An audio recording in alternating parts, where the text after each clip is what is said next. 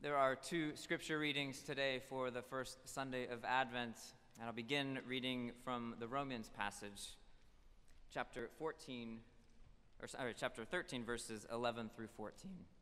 Let us listen to God's word. Besides this, you know what time it is, how it is now the moment for you to wake from sleep. For salvation is nearer to us now than when we became believers. The night is far gone, the day is near. Let us then lay aside the works of darkness and put on the armor of light. Let us live honorably as in the day, not in reveling and drunkenness, not in debauchery and licentiousness, not in quarreling and jealousy. Instead, put on the Lord Jesus Christ and make no provision for the flesh to gratify its desires. Our second reading comes from the Gospel of Matthew, chapter 24, verses 36 through 44. Let us again listen to God's word. But about that day and hour no one knows, neither the angels of heaven nor the Son, but only the Father. For as the days of Noah were, so will be the coming of the Son of Man. For as in those days before the flood they were eating and drinking, marrying and giving in marriage, until the day Noah entered the ark, and they knew nothing until the flood came and swept them all away. So too will be the coming of the Son of Man. Then two will be in the field, one will be taken and one will be left. Two women will be grinding meal together, one will be taken and one will be left. Keep awake, therefore, for you do not know on what day your Lord is coming.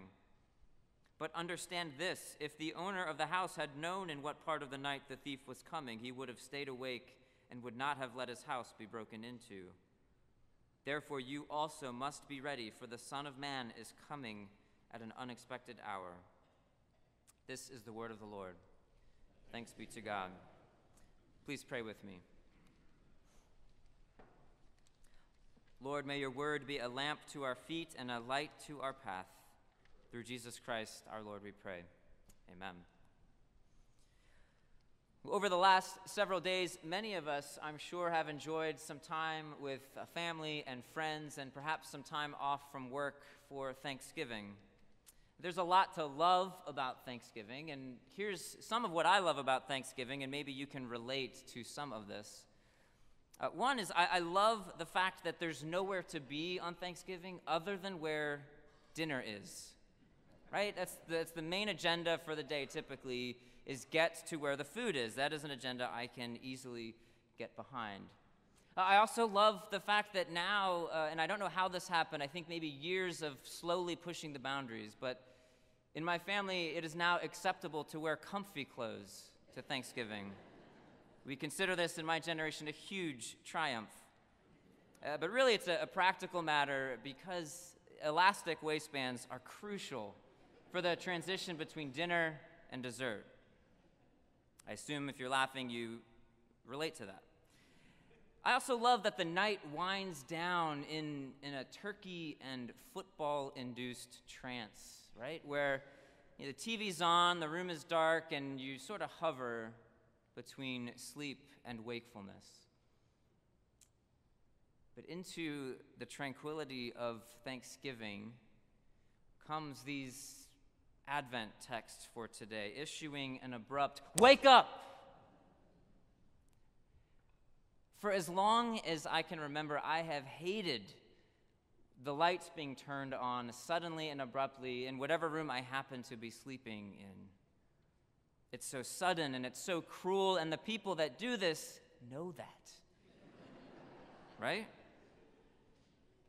But that's kind of how I felt after reading these texts for this first Sunday of Advent. I mean, some of us have just started listening to Christmas music, and we're getting into the spirit of the season, and here comes Jesus in Matthew's gospel saying things like, "But about that day and hour no one knows. Keep awake, therefore, because you do not know on what day your Lord is coming." And as if that wasn't ominous enough, he evokes the charming story of Noah and the flood, saying that the coming of the Son of Man will be a bit like that. And then there's this business of some people being taken, others left behind, and then a a curious metaphor and puzzling metaphor about a thief in the night. One last indication of what Jesus' return will be like. So if we're feeling at least slightly unsettled, that is a good thing, because it means that this apocalyptic text is working on us.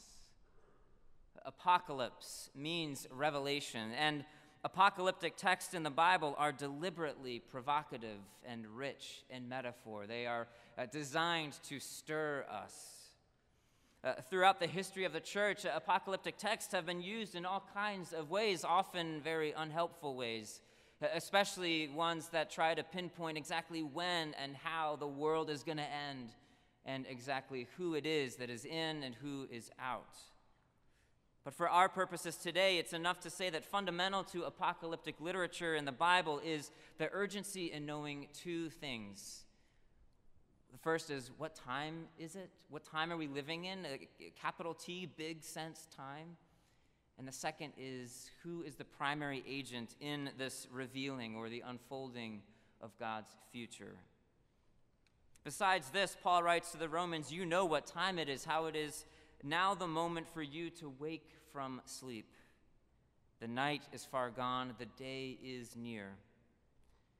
The time that Paul refers to here and elsewhere is the time between the ages, between the present evil age and the age to come.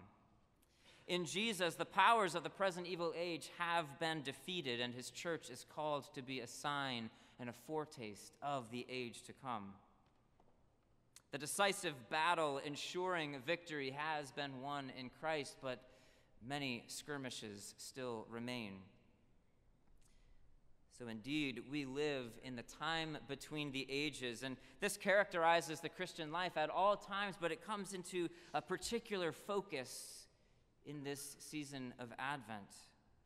Episcopal priest and author Fleming Rutledge puts it this way, and this is the quote on your bulletin cover today. She writes, in a very real sense, the Christian community lives in Advent all the time. It can well be called the time between, because the people of God live in the time between the first coming of Christ, incognito in the stable in Bethlehem, and his second coming in glory to judge the living and the dead. And then skipping to the last line, Advent contains within itself the crucial balance of the now and the not yet that our faith requires. So in Advent, we not only look back to how Jesus came into the world and the stories that we'll hear over the next several weeks, but we also hold out in hope for the future that God will bring when Jesus returns. And so in the meantime, in that time between, we get ready for that future. We live as people who have caught a glimpse of the glorious day coming, and we live as people defined by that day and not by the night, to use Paul's metaphor. Let us lay aside the works of darkness and put on the armor of light, he writes. Let us live honorably as in the day. But it isn't just about avoiding the things that Paul lists in verse 13, or simply just trying to do the opposite of them. The gospel is never just about doing good or trying to prove how good we can be on our own. The clue comes in verse 14. It is only when we put on the Lord Jesus Christ. Earlier he said, put on the armor of light, and now he gets more specific. Put on the Lord Jesus Christ. In other words, it's only when our lives are so closely joined to the life of Christ at work in us by the power of his Spirit that we can't help but live into the glorious light of the day he will bring. And the flesh, which is the counterpart to spirit in Paul's spirituality, is robbed of its power when we put on Christ and more fully live in him. So we live in the time between, and we put on Christ as we wait for the age to come. We participate in a very real sense. Yes, we participate in the coming of God's kingdom, but we do not bring God's kingdom. We can't corral God's future and bring it into the present. One of the things that apocalyptic texts tell us is that it is only an act of God. God is the primary agent in the revealing and unfolding of God's future, and we participate in that work. No one knows, the gospel tells us, the day nor the hour, only God the Father. So be ready, for the Son of Man is coming at an unexpected hour. It is truly an awesome reality to belong to God, the creator of all things, and to belong to Jesus Christ, who will return to judge the quick and the dead, as the Creed says. But let us not forget who this judge is.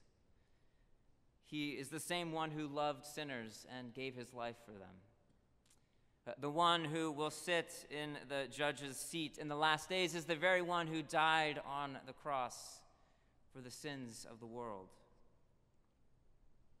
What comfort does the return of Christ to judge the quick and the dead give you?